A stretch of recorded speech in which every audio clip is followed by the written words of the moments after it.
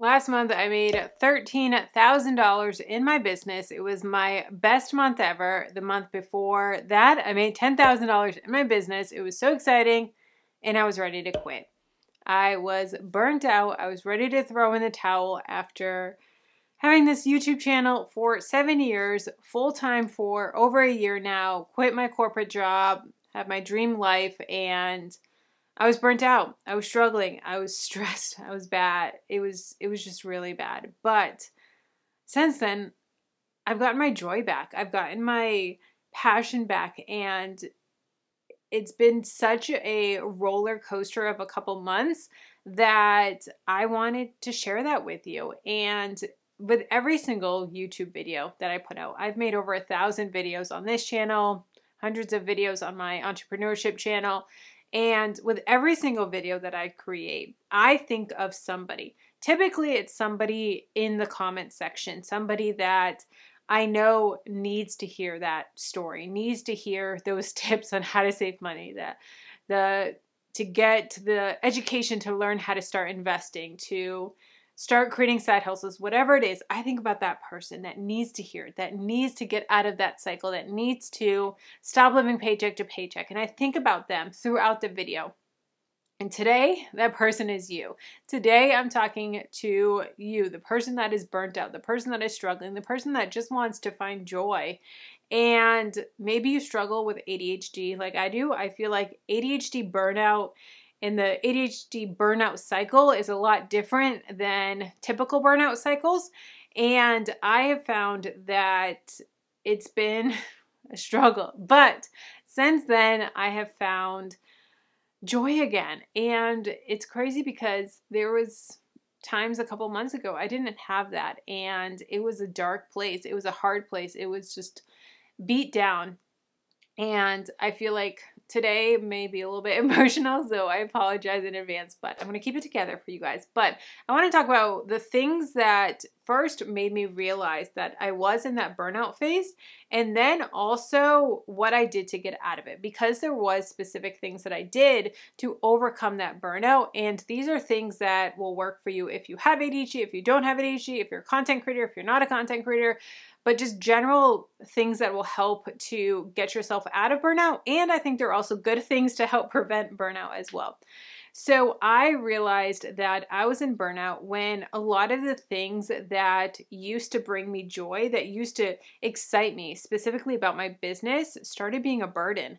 And I lost a lot of motivation, and a lot of the things like sometimes creating videos. I used to love creating videos and sitting down and chatting with you guys, and I would get so excited to do it.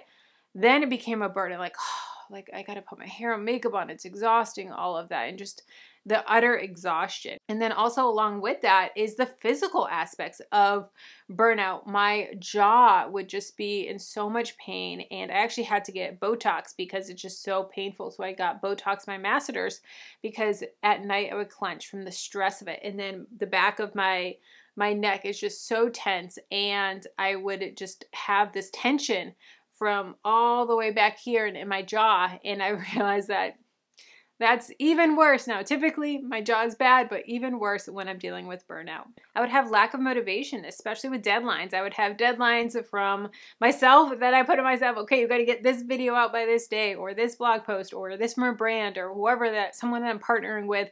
And in my head, I'd be like, screw it. It is what it is. Which is funny because typically people with ADHD, they thrive on deadlines. They're like, okay, we got pressure on. We got that deadline. Screw it. I don't even care. It is what it is. Which obviously I would still do it, but my mindset would be like, it's too late now. I don't even care. Nope, it's done. That was a big one. Another one was just my emotional guard was up. My emotion, I just didn't care. I just didn't, whatever. Do whatever you want. Sure, you want to get takeout tonight? Whatever. I don't even care. Like, I just gave up that, like, it is what it is. It is. Another thing was the state of my house. And I would tell Jamie, very serious, that the state of the house when you come home from work is the state of my mental house. If you come home and you walk in the door and the house is just chaos, like toys everywhere, the island, just stuff everywhere, dishes are not done, and just the house is just chaos, that means that my day has just been chaos. My mental load has been chaos. And I just said, screw it. I don't even care. If you come home and the house is pretty put together, we've had a good day. If you come home and the house is like immaculate, I was having a good day. So the state of the house really depended on my mental state and was a good reflection of my mental state. I recently saw on TikTok that was talking about how millennials are struggling with burnout a lot more than other generations. And the hypothesis of this person was that because millennials can no longer have hobbies, that a lot of the times millennials have to find ways to monetize their hobbies. Guilty. I am so guilty of that. That's how this channel started out. It started out as a hobby, then I went to a side hustle, and now it's my full-time job that pays our mortgage. And that's crazy. But I found this even with myself. I wanted to start doing resin art. I think I live in South Florida, West Palm Beach, and it's very coastal here. And I think the resin art with like the ocean, I think it's absolutely beautiful. I love resin art. Absolutely love it. And I wanted to start making it. And I was like, that would be such a fun hobby to start making. And then I was like, Kelly, like you could start an Etsy shop and start selling it and do all these stuff. And then I was like, Kelly, can you just have a hobby? Just have a hobby that you don't have to monetize. You don't have to turn into a side hustle. You don't have to do anything. You can just enjoy it. And that is so hard for me. Even buying a little game. I recently bought a little like Camboodle game. I don't know. It was some game I saw on TikTok and I was like, this will be good to give me a mental break, all that stuff. And it's a little one that you like shift around and it's a lot of fun. But even that, I'm like, okay, but that's wasting time. But that's I don't know. I should be doing something else. No, Kelly, like just enjoy yourself. So the struggle that we have to monetize every hobby is a struggle. So I challenge you, find a hobby that you're not going to turn into a side hustle. Find a hobby that you're not going to monetize in any way. That is really big and something that I'm still working on. I really should start this resin art because I think it would be so much fun and I think they're just absolutely beautiful. So hobby that you don't monetize is number one. Another struggle that I've had with burnout is not being able to disengage from my work. So not being able to let go at the end of the day. I always said that when I worked in my corporate job that I was so good at when 5 o'clock hit or 4:30 hit, whatever my time was to clock out, I clocked out and I was done. I didn't have email on my phone. I didn't go on my work computer. And when I was done for the day, I was done for the day. People would talk about how they'd be checking emails at night and all this stuff and getting calls from sales teams and all this stuff. And I'm like, that's on you. I do not do that. Now, I was working my side hustle. I was working my YouTube channel, but work stuff, I cut it off. So I had that wall up so high that you could not get in. And that's not the case with my business. Not at all. I wake up at 2 o'clock in the morning because I have insomnia. I'll be checking my work email. I'll be checking YouTube comments. I'll be checking all this stuff. I'm like, why, Kelly? Can you just not and just disengage? I don't think I've ever gone on a vacation where I didn't work at all. Even my honeymoon, I was editing videos. So I was like, hey, we're here. We're at sea for 2 days. I might as well edit a little bit. Like I have such a hard time disengaging. And one thing that I'm working on, and I've been working on it the past couple months, which has really helped with this burnout, is before I leave at the end of the day or before I stop working at the end of the day, I only typically work during nap time. So nap time is up. I hear Peyton start to wake up or I'm about to wake her up. I will then make a to-do list for tomorrow. And what this does is this helps me to really think about, okay, these are the tasks that I got done today. These are my tasks for tomorrow. These are my 3 needle movers. These are the 3 top things that I want to work on tomorrow. And I know that I have enough time to get these done. And I realized that when I was doing this, it really helped me just to be able to turn my brain off, almost like brain dumping. When I was able to put it down on paper, I was able to let go of my brain. Rather than having to be like, okay, don't forget this, don't forget that, don't forget all this stuff. And are you going to have enough time? Is there enough time? Like, what if Peyton wakes up during the time? Or what if all this stuff? Like, no, I was just able to put it down and disengage. And if there are times throughout the night that I think of something, oh, you got to do this, or oh, this would be a great blog idea, or oh, this comes up, I just pull up my phone, send a quick email to myself, and then I deal with it in the morning. I deal with it the next day. But that way I'm able to just shut it off, and it has really helped. Now, it's not perfect, but doing that list before you leave work is really going to help you just to be able to let go and stop trying to hold on to this stuff. Stop trying to not forget it, and let the paper, let your to-do list work for tomorrow. Next is journaling. And journaling is something that I've been doing consistently for a couple months now. I've been doing it for probably almost a year now, but very, very consistently for a couple of months now. And this has been a game changer. And I know that a lot of people think that journaling is too woo-woo or whatever it is, but it's been such a game changer for me. And I honestly have thought about doing a video dedicated to journaling, but I don't know how you guys would think about that. So let me know down below in the comments, would you like a video about journaling? Yes, no. I have done a lot of research on journaling and making sure that it's productive and a good use of your time and all of that. But I personally take journaling almost as, and I don't want to get religious on you, but when I'm journaling, I'm doing two things. I am, one, kind of brain dumping all of my thoughts, getting deep, maybe doing some journal prompts, all of that. But then I also am praying. And when I do my journaling, I do it with my quiet time in the morning. So I read my Bible, and then I write out my prayer. And so I kind of am writing out as I'm praying, as I'm journaling, as I'm brain dumping. Like, it's kind of like an all-in-one type of thing. Like, if someone ever were to read it, they'd be like, what is going on in Kelly's head? Like, one minute she's like praying for this person to be healed from cancer. The next minute she's like praying that she gets clarity on this. The next minute she's thankful for this. The next person she's doing her gratitude and this and that. It's just a whole like jumbled up, but that's what works best for me. But my coach, my business coach, actually, Corey Wilkes, he said in a recent blog post, and I wanted to share it with you. And he said, journaling helps me put my life back into perspective and break through mental plateaus. Journaling also acts as a combination of reflecting and recharging for me. And that is so true. That is exactly how it is for me. And I always challenge myself to do 3 pages of journaling. So as I'm journaling, I always like to do 3 pages. I have found that the first page is very surface level. It's very, these are the things I'm grateful for. This is like the very surface of what I'm thinking. When I get to page 2 and 3, that's when the deep stuff comes out. That's when the stuff that, like, the really stuff that I'm struggling with, the stuff that I'm suppressing, the stuff that I don't want my brain to go there, that's when that comes out. And it's really just to help me to really process it and be like, whoa, I didn't even know I was thinking that. I didn't even know I was struggling with that until I start journaling. And I'm like, all right, yep, that was a lot that we just worked through. But it's so helpful for me just to be able to process those things. And a lot of times I just go freehand, just writing it out. I don't care about penmanship. I don't care about anything else. I just go, go, go, go, go. And I really try to not stop writing. So I try to not lift up my pen. I try to just keep on having my brain go. And sometimes it's 2 to 3 pages. Sometimes it's 5 or 6 pages. And you never know what's going to happen. But I always challenge myself to push through at least 2 pages. But my goal is 3.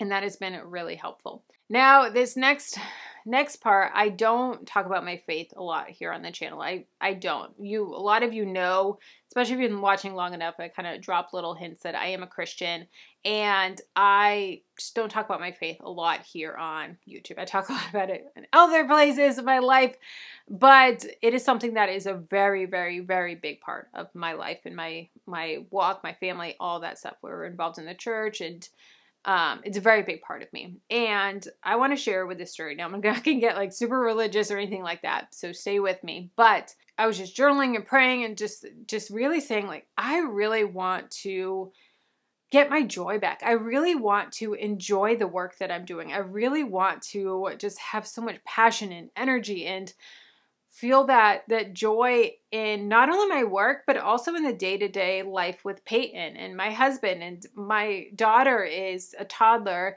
and come with it a lot of tantrums and teething and long days and a lot of stress, but also some wonderful, amazing, funny moments. She's got so much personality. She's learning so much and talking and all that stuff. And she still says dada 50 million times a day and never says mama. She'll say every other word, but not mama. But frustrating, but she's still so fun and so just amazing. And then we have my husband, Jamie, who's so amazing as well. And there have been times with all 3 of those, my business, as a mom life, as a wife life, that I've just felt burnt out and I've just felt exhausted and all of that. And I was like, I just want that joy. I just want that that passion. And I just really, truly want to enjoy my life and my day-to-day life. And as I'm working, I really want to enjoy it.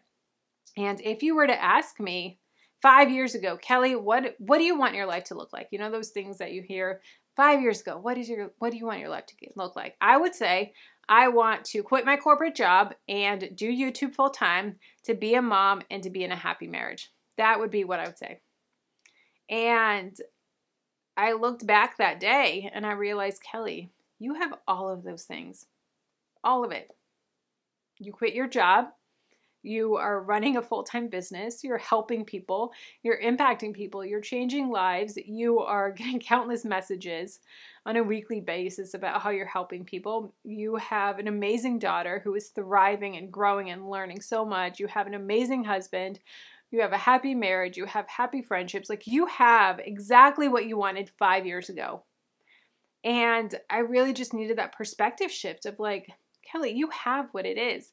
And I think one of the biggest things that I've gotten out of this in the burnout and coming through the burnout is just really reflecting on what I do have. And that day when I was praying those things, I think I had a filming day or working, I don't remember what it was, but I remember feeding Peyton lunch and having I felt like I had the biggest aha moment from God. And he was just like, Kelly, remember what you prayed for this morning? How's your day going? Yeah, it's pretty amazing, isn't it? And not only is your day amazing and you're doing all these things, but I'm the one that gave it to you. And it was just so just made me remember of where my priorities are, and that I need to choose joy. I need to choose to look for the positive in things. And I've learned that as I am in gratitude and as I'm doing different things, I'm looking for them. And I've changed how I journal. Instead of doing 3 things I'm thankful for, I do, what are the 3 best things that happened yesterday? What are the things that I love about my daughter today? What are the things I love about my husband today? And when I do that, I find that my brain subconsciously looks for them. And I look for, oh yeah, tomorrow I can write this down. This was a really amazing moment. Or this is something that's so funny that Peyton did. Or this is something that my husband Jamie did that really showed me that he loves me today. And it just trains your brain to look for those things. So easy. It's so easy for us with the media, with just life, all that stuff, to look for the negative. And I found that when I was in that burnout, I was looking for the negative. I was looking for the stuff. I was calling up a friend and be like, can I just vent? I just need to vent. Which I think is healthy to vent, but at the same time, it was a day-to-day. I just wanted to complain. I just wanted to vent, and that's not healthy. She doesn't want to hear that stuff. And just having that mindset shift was such a game changer. So all of that came from journaling, which I know that was a really long tangent on journaling, but having that mindset shift was so amazing and just such a game changer of, okay, we can work through this. And I also want to remind you that all of this burnout that I've had was all when I was having the best months of my business, which just shows that money doesn't solve our problems. I get asked this all the time of, oh, well, when I start making this much money, then I won't be worried about, this anymore and this and all this stuff. And if you can't manage your finances here, you're not going to be able to manage your finances here with lifestyle shift, creep, with all these different things coming in.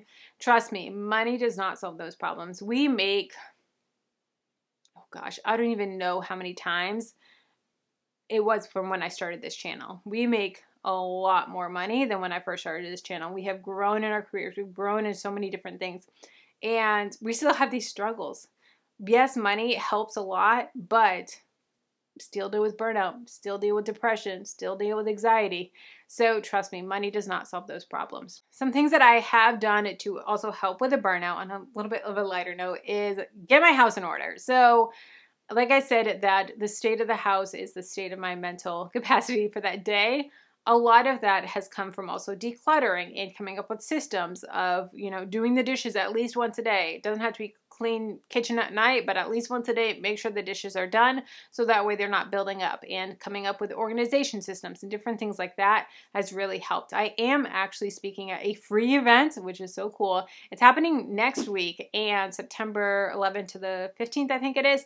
And I'm speaking alongside some amazing people like Cass from Clutterbug and Frugal Fit Mom, Dana K. White, Secret Slob, all these people, which is just such a dream come true. I'm giving a talk on not having a scarcity mindset with your money, but these ladies are killing it with so many amazing things, just topics on organization to home management to money and finances like I'm talking about, and just so many different things. So they do have free tickets. I'll have a ticket linked for you down below to get it for free. They do have an option to upgrade. It's super affordable, and you can get access right now and then lifetime access. Otherwise, it's just during that week, but it's such an amazing event. I have already gone through a lot of the talks already, and I've learned so much, but having systems in my house and having my house in order has really helped with the burnout. And even things like taking 10 minutes after Peyton goes to bed and cleaning up all the toys. The next morning when I wake up and there's not just toys everywhere, yeah, it helps. It really does help, those little things. That has been a big one. Also, my health and fitness. Exercise has been really big, and just getting out and moving and going to the gym. It's something that I think I don't need in the day, or I don't have time, but then after I do, or if I miss a week, I feel it. If I miss a workout or two, I don't really feel it. But if I go a week without working out, I'm like, okay, we can feel the difference here. Just the endorphins and how I'm feeling. I don't necessarily work out just for the physical aspects of like losing weight or anything like that, but just the mental. Whew. When I have a good workout class where I'm sweating, I can feel so much more clarity after. It's been amazing. And then also eating better. Now, I'm not saying cutting out junk food, because I love me some ice cream and pasta and stuff, but adding some more vegetables in. There's been days where I wouldn't eat a fruit or vegetable at all. So even just getting to the point of eating at least one serving of fruits and vegetables, or having a smoothie or something like that, but just getting better healthy eating habits has definitely helped a lot too. Prioritizing sleep, but making sure that I'm getting at least 7 to 8 hours of sleep. I require a lot of sleep. So my goal is in bed by 10 p.m. Doesn't happen every night, but my sleep has definitely helped. When I am getting a good night's sleep, it definitely helps. And then also prioritizing friendships and making sure that I am putting in time for friends, which is hard for me because I can only work when Peyton is asleep and taking naps. And so if I'm going out on a play date, then it cuts in, like, then we typically have a shorter nap. Or if a friend calls me when I'm working and they're like, Kelly, you're always working, or you're always busy when I want to talk to you, saying, you know what, okay, we can take 10 minutes to talk, or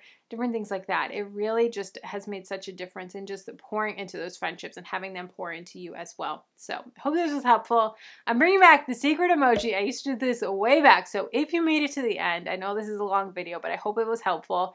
Leave the secret emoji down below in the comments, and let's keep the conversation going. If you want to see day in the life of a stay-at-home mom and full-time content creator, what our life looks like in a day, check out this video here. And if you want to see how much I made this month on YouTube and behind the scenes of how much I make online, check out this video here.